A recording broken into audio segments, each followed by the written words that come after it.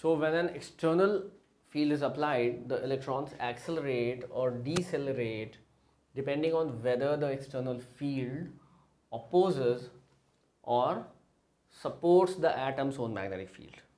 Fine. And that we can clearly see from here. So it's exactly the same thing that is happening. Okay? It is exactly the same thing that happens there. Now the moment that happens, it means what happens in the net, I am doing what? I am opposing the external field. Fine? So in the net, I am opposing the external field. So what happens? Say this is my material.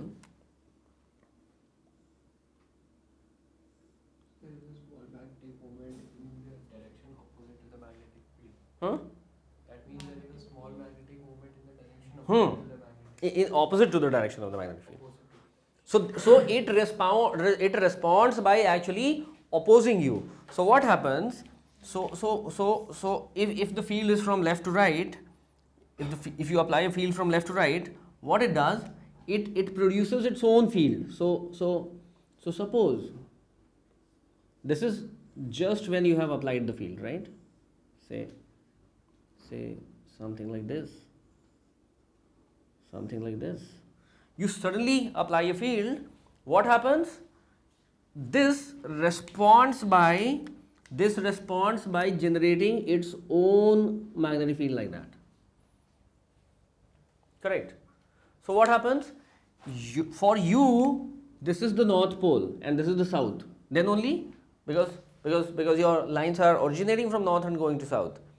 While for this, for our material, what happens? What becomes our north pole? This becomes our north pole. And this becomes our south pole. You see? You see that? So what will happen? What will happen? It will start getting repelled in the magnetic field. No, inside a material, the lines are from south to north, right? Or outside, it will be north to south. You understand?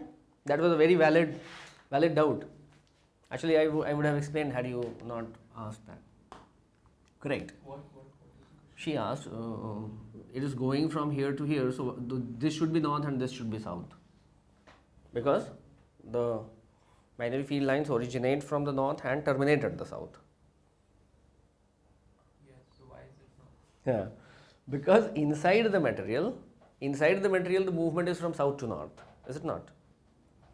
If there is a magnet, inside the magnet, so this is inside the material, right?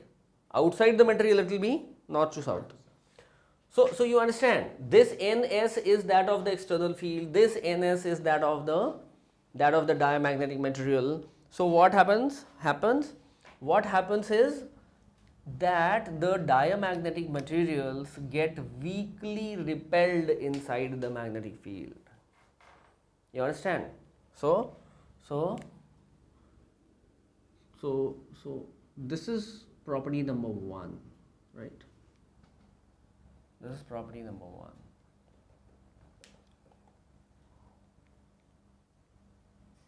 Or I'll say this is property number 2. I'll name it property number 2. What's property number 1? Property number 1 is what you have already observed, is that here chi is a small negative number,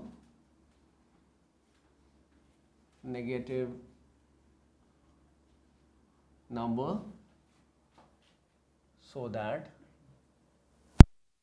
mu r is slightly less than 1.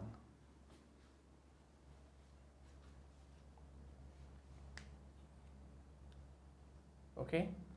Now, due to all the mechanism that we have studied, what happens? I write the third property. I write it from here, right? The third property is that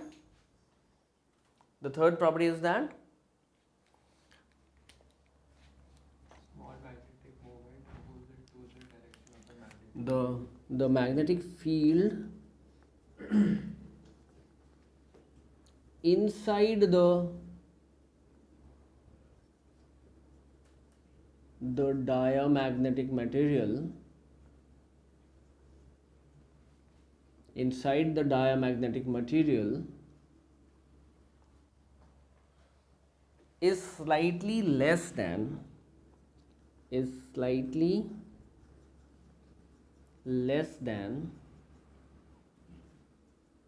the external field, and hence the material is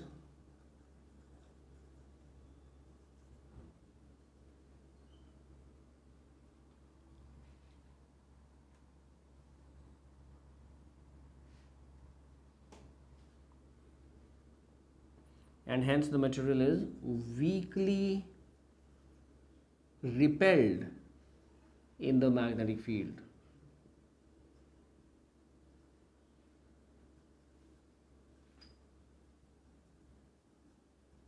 Do we get that point? It is weakly repelled in the magnetic field. Huh?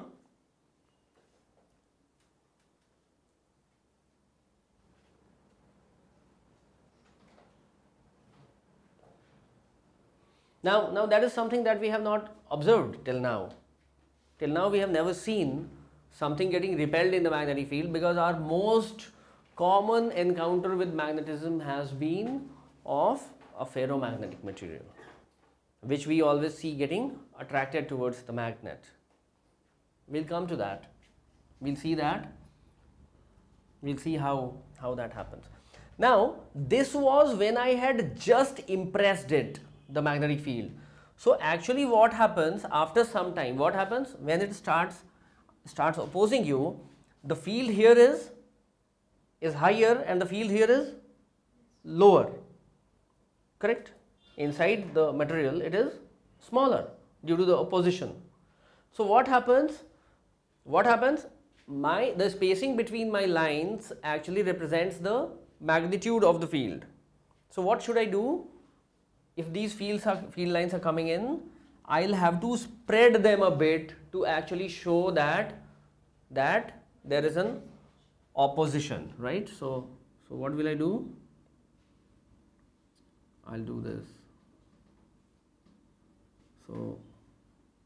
So if I have to draw this field, I'll draw it like that.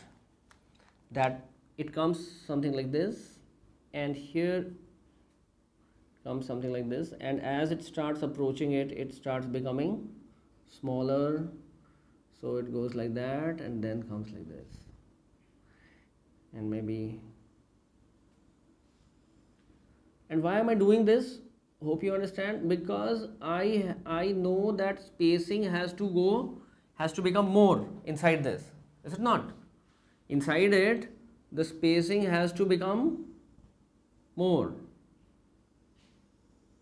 Then it will become whatever it was. But inside it, the spacing has to become